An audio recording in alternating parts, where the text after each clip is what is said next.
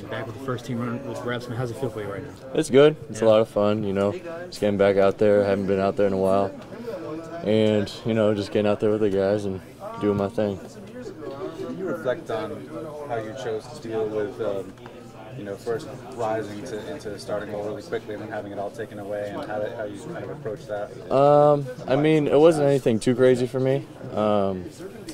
Getting hurt sucks, and, it just is what it is, and just grind through it, and, that's all it really was. It wasn't that big of an adjustment for me.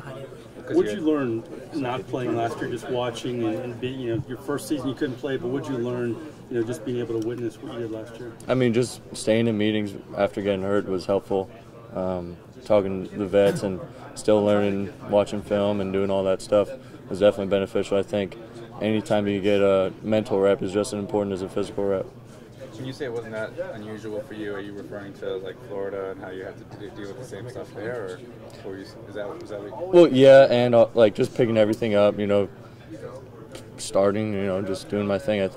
Obviously I'm here to play football, and playing football is what I do, so it wasn't that big of an adjustment for me.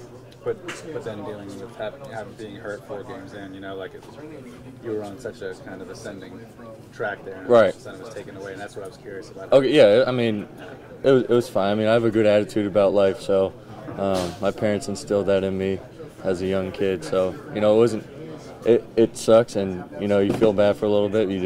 Life goes on. When was the shoulder right again? It was a gradual thing. I think that. Definitely not during the season. Right. Right. So probably a little bit after. But we came out here.